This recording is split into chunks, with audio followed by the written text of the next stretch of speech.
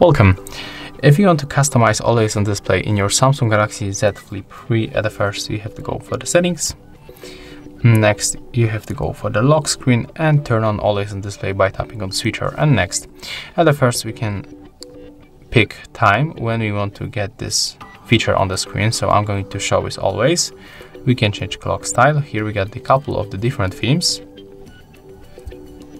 I'm going to change, for example, for this one, for this digital clock, and I'm going to change color of the captions. Click down to confirm. Here we can also show music information, we can change screen orientation between portrait and the landscape, and we can also enable or disable auto brightness. Right now, take a look when we are going on the lock screen. As you can see, that's how our Always On Display looks. So if you find this video helpful, remember to leave a like, comment and subscribe.